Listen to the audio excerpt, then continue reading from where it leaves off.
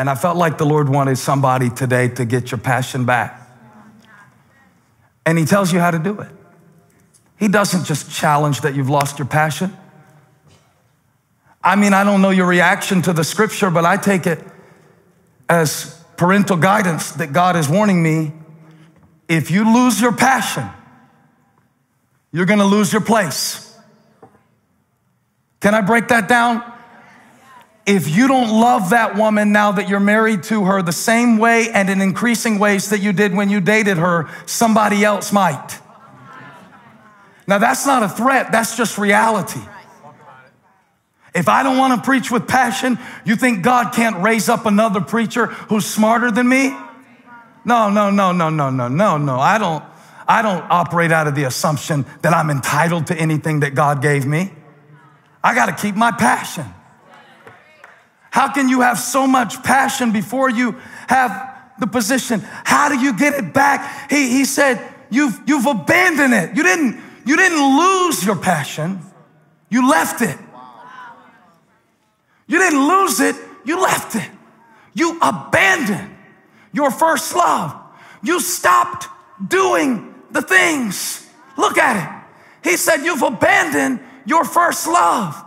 Remember, therefore, from where you have fallen. I love God because he doesn't say that we should regret where we are. He says we should remember where we were and get your eyes back to the hills where your help comes. Come on, I'm preaching with passion, but I could use a little participation. I'm not staying where I am.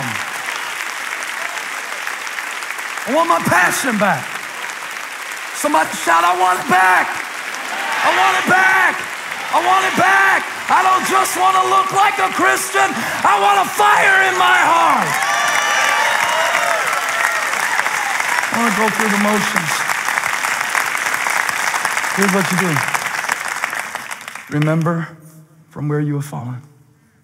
Remember from where you have fallen. Repent. Let's look at the scripture together. Repent. And let's read the next part together. And feel the feelings you felt at first. Well, isn't that how we treat passion? Like it's a sensation? But yet when he challenges their passion, he calls them to action. Yes, sir. That's really good. Do the things you did at first. Yes, sir. It's a decision, not a sensation. That's great. So now let me tell you something else. Do it. Do it. Do it. Do it. How do I get it back? Okay, I'm gonna pray. Lord, I want my passion back. It ain't coming. Not like that. You don't pray to get it back. You practice. Yes, sir. Do the things you did at first. I don't feel grateful anymore. Be grateful. Yeah. I don't feel excited anymore. Be excited. I don't feel love anymore. Be loving. Do it. So good. Do it. Do it. What's it? What you did at first. Do it. Yes, sir. Practice. Can I show you something? You got a second?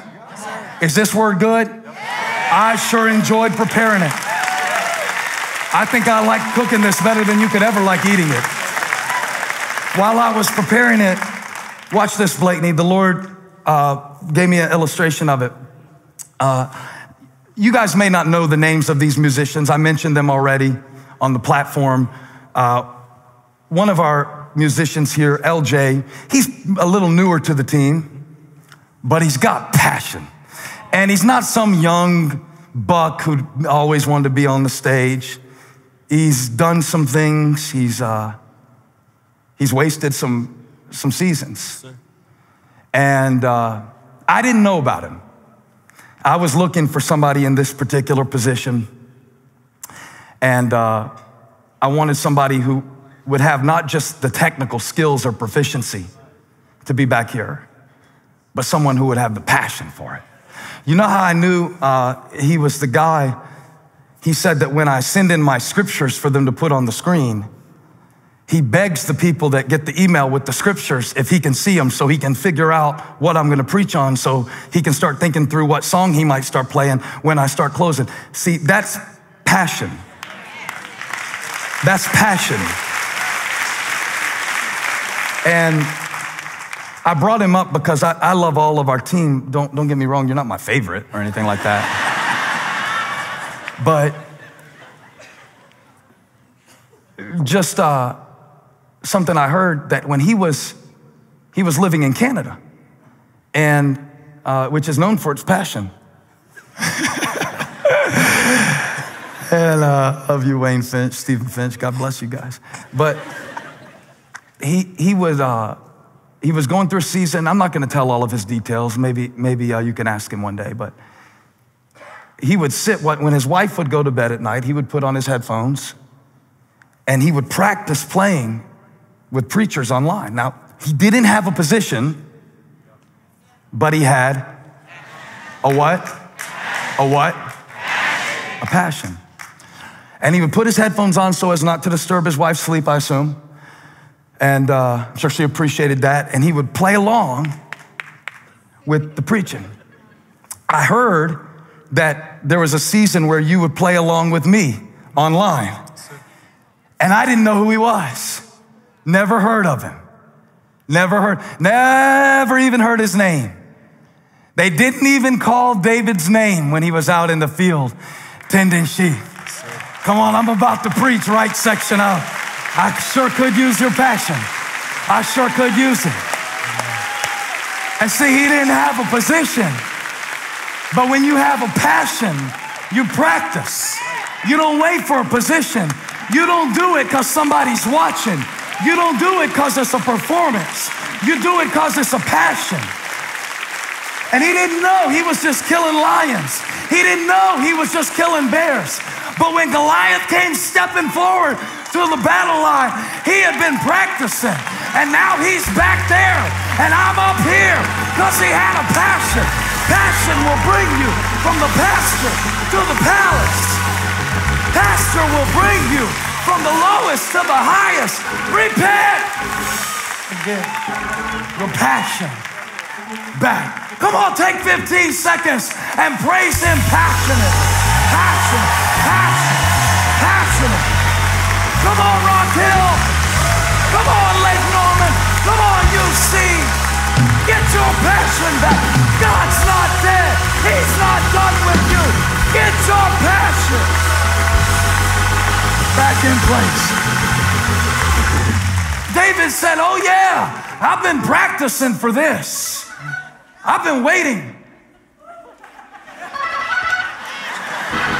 for an opportunity. I've been waiting for a giant. See, I can preach any way I want to preach. And practicing. You got to practice your passion. Practice. I was riding home with Elijah just on Friday, and we were filling up the little gas cans with gas to put gas in the four-wheeler. Very spiritual activity. And we filled them up and put them in Holly's Suburban. And I said, Elijah, we got to put them just right. Because if the gas slushes around the back of the car, your mom isn't going to be happy about our outing. And he said, Dad, I'm worried. Because all the way here, they were sliding around in the back. But I said, don't worry, boy. They might have been sliding on the way, but they were empty.